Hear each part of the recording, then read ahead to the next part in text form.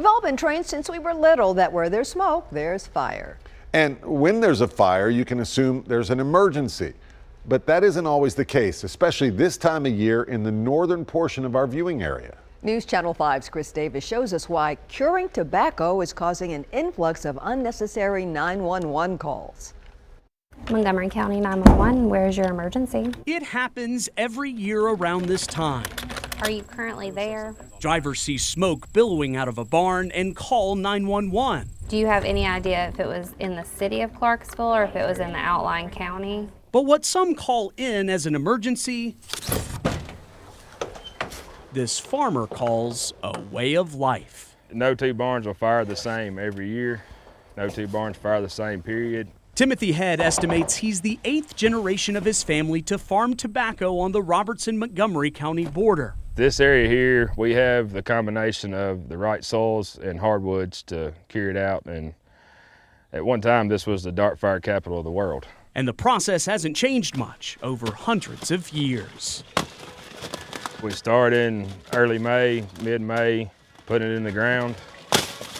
Along with a team of migrant workers, they grow tobacco leaves in the summer sun.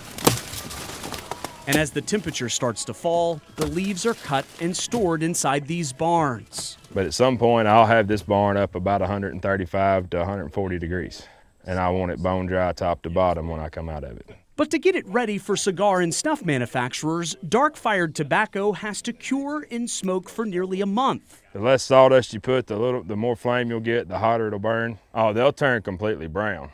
And as you might expect, that process can often turn heads. And there was a guy standing there with the door open and runs up to the tractor and tells me that my barn's on fire. And I said, what are you doing? You know. It can also create a burning desire to call the fire department. I would say 20 or 30 calls every year, and maybe more.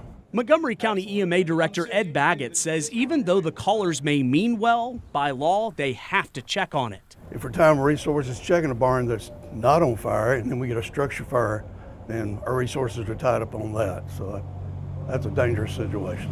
Which is why they're hoping to send up a signal. If it's white smoke, typically they're firing tobacco. If it's black smoke, then the barn's probably on fire. But for those who have been around it for a lifetime, I call it more of an art. It's a smell and a surefire sign of the season to come. Firing tobacco in football season. With photojournalist Jordan Powell, Chris Davis, News Channel 5.